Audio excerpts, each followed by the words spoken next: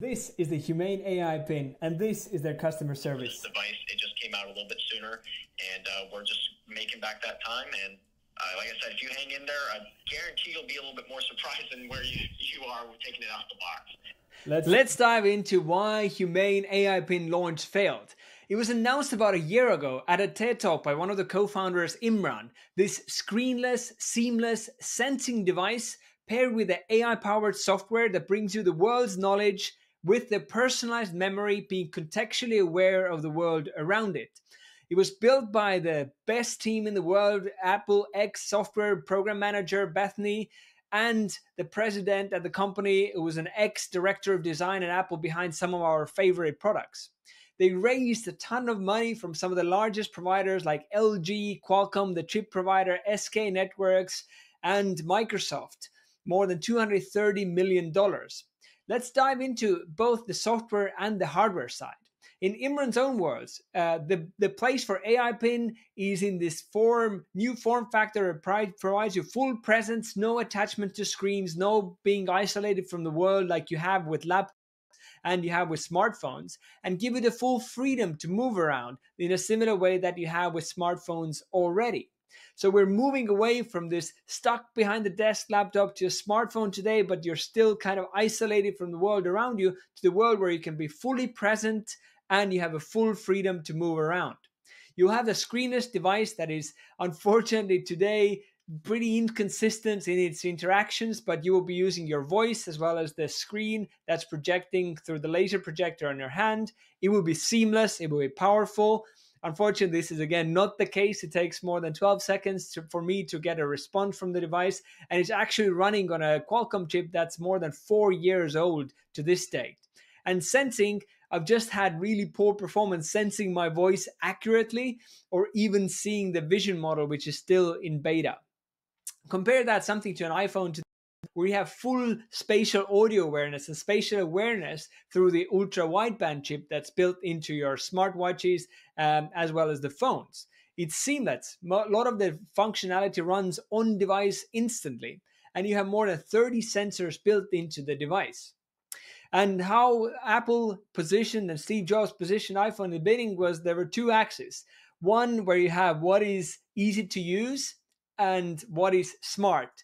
And they saw this gap with existing phones that they were either not smart or they were smart, but they were not easy to use. And they found this place for iPhone. And that meant that by now we're using less and less of the desktop devices in our lives, and we're using more and more of our time spent and penetration on smartphones. But the reality is that the difference here is that smartphone is actually building on existing foundations. You could bring your own phone number that you already have. You could connect it to your contacts that you have on your Windows or Mac OS laptops, and you can bring your music through the iPod and your purchases in the iTunes store, in addition to the new internet communication capabilities like Safari that you were already using on your existing devices. Definitely, this hardware unlock is coming, but the question is if this is the ultimate form factor, or would it be tied to our phone like it is currently with the Ray-Ban Meta glasses, that you need the phone and the application, or something like Rabbit R1 where you still need to connect the link to existing accounts that you're using like Spotify or Uber and others, or something like a similar form factor independent and Tab, which will be announced how they exactly are going to work. Let's also look at the software side, providing you the knowledge, memory, and contextual awareness around you. The way Imran is looking at it here is that you have the microphone, so hearing what you're hearing, the camera, seeing what you're seeing, together with the world's knowledge, and those are the three things that start forming your memories that are stored in the AI pin or in the Humane Center in the cloud. So the knowledge here is captured by OpenAI. They're utilizing OpenAI GPT models, and the vision model is powered by Gemini, so third-party AI language models, as well as the internet. Memory is stored in Humane Center, so everything that you've said, as well as your notes and the pictures and videos you've captured, are all stored in a cloud service that you can access through a web browser on your computer or your phone. And on the contextual side, you have the cameras and microphones built into the device. Let's compare that to a smartphone today. On the knowledge side, the phones have more than 1.8 million apps available. So almost anything that you can do, there's an app for that. Famous campaign by Apple. On memory side, most of it is similarly stored in the cloud, like iCloud, where all of your photos and your contacts and your notes and reminders and everything else lives. And contextual awareness, there's a ton of sensors, not just vision as well as audio, but proximity, GPS location, and others, which make it much more contextually aware than you would have with the AI pin. But I was really struggling to find like what is the use case that I should, what's the killer use case that I could use it for? And here's the answer that I got, for example, from the customer service representative who said that the music is their favorite feature. For me right now, my absolute favorite feature of the pin is the music feature. And when Imran was asked that, the co-founder on CNBC show, here's what he had to say, what the use cases are. Tell me something you would use that for. So you use it for just about anything, like sending texts or checking up on any notifications that you've got in, stuff that you do just all the time. Tell me something you would use that for. So you use it for just about anything. And it was not that clear to me of what the use cases actually are. Compare that to an iPhone launch, where Steve Jobs very clearly communicated this. And a breakthrough internet communications device. An iPod, a phone, and an internet communicator. An iPod, a phone. Are you getting it?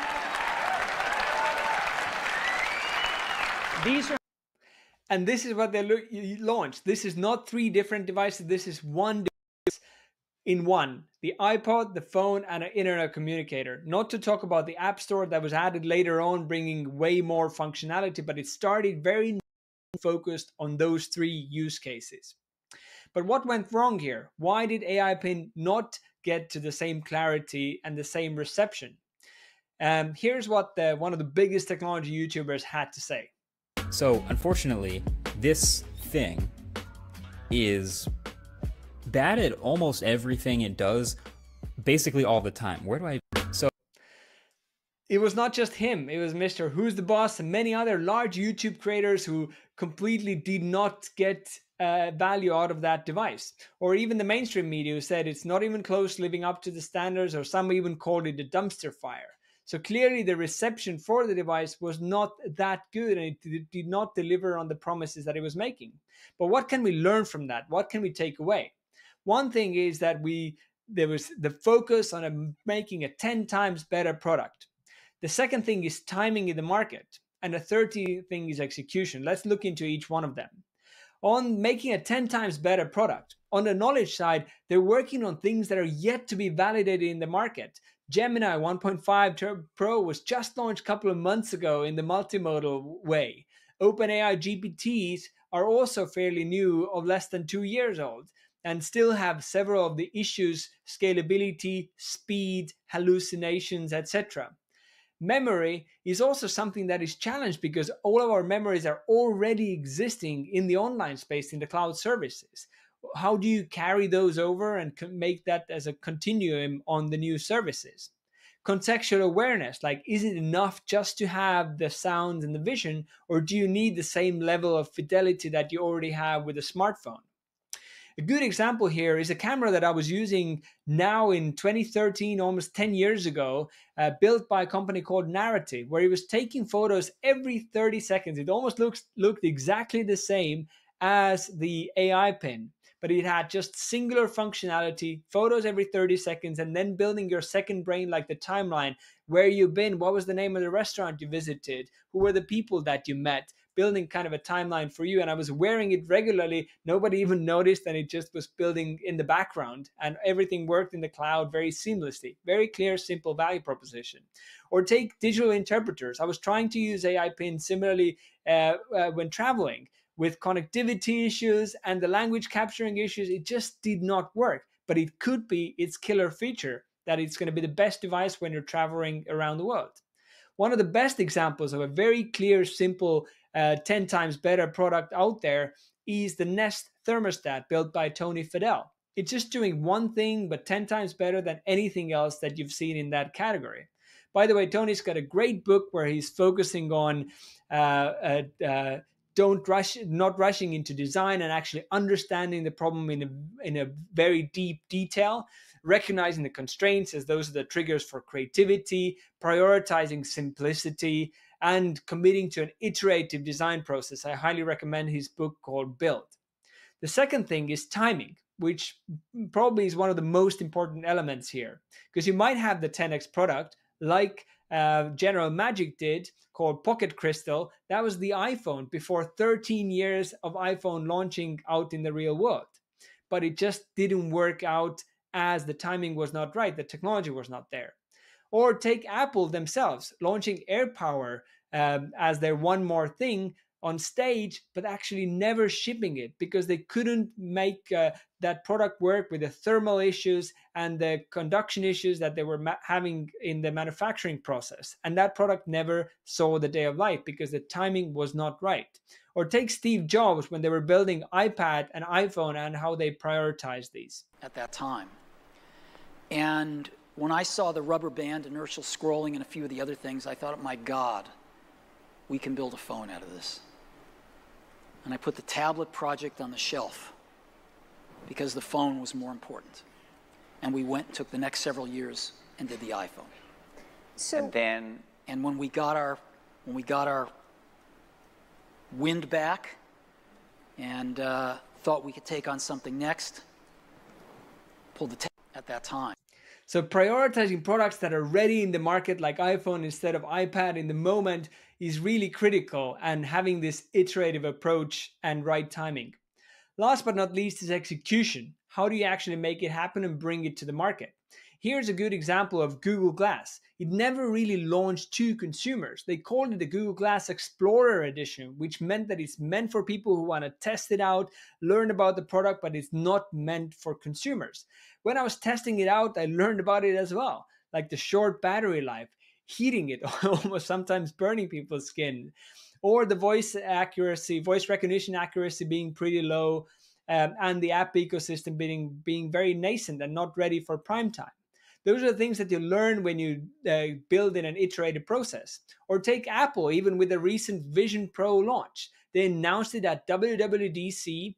Then they made a bunch of demos to not consumers, but journalists who are representing and reviewing the products from consumers' point of view to get their feedback. Then they gave those devices to developers to build the app ecosystem, and then did another rounds of demos before they were right of like what the position messaging should be for them to have a successful launch. So execution and iterative approach really matters. So the three things, like focusing on 10 times better product, like what is the clear value proposition that it does better than anybody else? Delivering few innovations at the time, not trying to cut too big of a chunks, trying to solve at the same time. Timing, like what are the core technologies that are today available, that are solved, that you could be using? Because, in General Magic's case, like those technologies were not just ready. And only launching products like the AirPower example when it's ready, not before. Otherwise, it's going to be a poor consumer experience, or never launching them at all, like the Apple Car. And execution, having an iterative development approach, similar to Google Glass, which was actually never released to consumers as part of that, but only saw light in the enterprise world. And having a closed feedback loop, and to better understand positioning, like Apple did with Vision Pro. And I'm sure those are things that Humane team already knows and has been working towards anyway, but these are things that you and I can learn from this process. What's next for Humane? It's hard to say. They're definitely at the peak of their hype cycle at the moment. Does it end up being like an iPhone that with a steady incline, it's going to become the mainstream product that we're going to be using on day-to-day basis, or and replace our laptops? Or is it more going to be like the Google Glass that had its blimp in the public's consciousness, mainstream consciousness, and then disappeared for almost everybody? And for specifically Humane team themselves, like, do they need to go out and raise more money from their investors? Would they be able to do with the reception that they've got so far? Or just continue developing and hoping that their runway will get them out to a place where they would find this product market fit? Or they would exit to somebody like Microsoft or Meta or Google, who would find value adding hardware to some of their cloud services out there. I am a firm believer that this AI powered ambient mobile computing device will open up a new paradigm. Whether that ends up being AI Pin or that ends up being the Ray-Ban glasses or something that is already existing like our headphones, our watches, our phones, or something completely new that we're seeing with Rabbit R1, as well as the Tab and many other AI devices that are coming to the market. So I'm looking forward to checking them out and keep in touch. Thank you very much for watching, and I hope to see you next time.